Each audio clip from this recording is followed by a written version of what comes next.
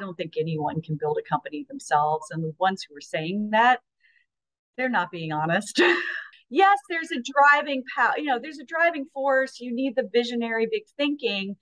And I definitely am more of a big thinker, but the big thinkers can't succeed without the ops people paired with them who really can help break it down and come up with the strategy and help you execute. And I couldn't do what we've done had we not put all those pieces together.